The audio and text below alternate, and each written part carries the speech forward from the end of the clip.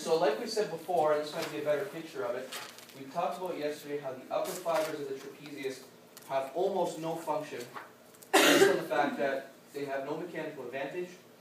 The muscles are very, very thin. It's mostly fascial tissue. There's not a whole lot of contractile tissue in the upper trapezius, as per the research by Bogduct. I can't remember the year that was published, but it was quite a while ago. And when you consider the function that we think the upper trapezius has, which is to raise the shoulder girdle, you're going to require muscles that are a lot stronger in order to do that. Why is that? It's because the shoulder girdle is pretty much suspended in space by one articulation, which is the sternocostal joint. Okay?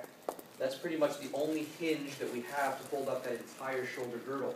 So the weight of the entire arm, the weight of the scapula, the scapular muscles, the weight of the clavicle, all of that is held up in that one joint. So in order to lift that joint, we're going to need muscles which are a lot more mechanically inclined to do so. And the upper trapezius just doesn't serve that purpose. Not to say that the upper trapezius isn't important. We talked about how that paper-thin muscle can adhere to the posterior cervical musculature like the levator scapula. It's just not the best biomechanically advantageous muscle to cause the lifting of the shoulder girdle. And we also talked about how people really seem to understand that bulk in this area as being the upper trapezius, but in this area the trapezius is more like a flat paper-like muscle sitting on top of that bulk. Now what's that bulk made of?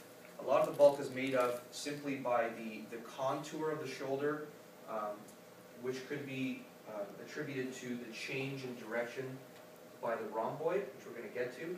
So you have this kind of flat surface, and then you have the rhomboid, which kind of changes direction, so you get this protrusion in this area here. A lot of that bulk is also made by the middle trapezius, which I will not claim to be a useless muscle or not mechanically advantageous. A lot of that bulk that you see in this region here is the middle trapezius. As per the definition, the middle trapezius are the fibers which are going almost horizontal, as opposed to the upper trapezius, which are the fibers which are going almost strictly vertical, which is why people get confused. So the middle trapezius does have bulk, and the middle trapezius sits on top of the supraspinatus as well, which can also puff up that area. Another muscle that has a lot of function is the lower trapezius, and we have the lower trapezius contributing significantly to scapular stability and to keeping that scapula pasted down to the thoracic cage and keeping that scapula in place as you have abduction of the glenohumeral joint. So we've talked about palpating the superior or upper trapezius. Now let's talk a little bit about palpating that middle and inferior trapezius, which is our reference structure. With each other, one thing I will say is clinically, a lot of times people have that pain out in this region here, which almost everyone wants to diagnose as costovertebral joint sprain. Funny thing about articulations, we always want to blame an articulation. So anytime there's pain in this region, we're always going to automatically say that the costotransverse joint is restricted. And anytime there's some kind of posterior neck pain, we're also always going to conclude that the facet joint is restricted or that we're having a facet syndrome. But if you have a true facet syndrome like we talked about yesterday, that Kemp's type maneuver, and I won't even call it an orthopedic examination, just the idea of trying to look to that side is going to be painful if you have a hot facet.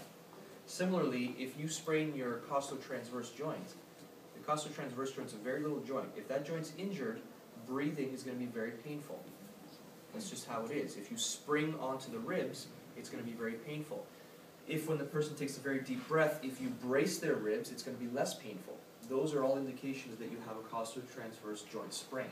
But if you don't have those findings, then you probably don't have a costotransverse joint sprain. It's like if you're looking at the knee and you think something's sprained and you do a valgus test and nothing hurts and nothing's loose, you probably don't have a medial collateral ligament sprain. So in this case, there's a lot of things in this area that can cause pain. Myofasciopathy or fibrosis, for example, in the iliocostalis. If you move we're going to get to the iliocostalis, but if you move the scapula laterally, there's a muscle right in this region here called the iliocostalis, which can be very, very painful, and it can mimic the pain that is associated with rib sprains.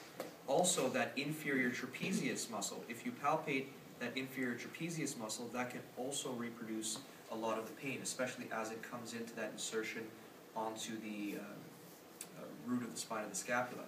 Now, don't get confused, because that's one of those spots where almost everyone will have pain if you look hard enough. So if I start to roll this here, he's not going to tell you that that feels really good. So like we always talk about, pain on palpation is not a useful clinical finding unless it reproduces the pain symptomatology that the person is presenting with. Okay?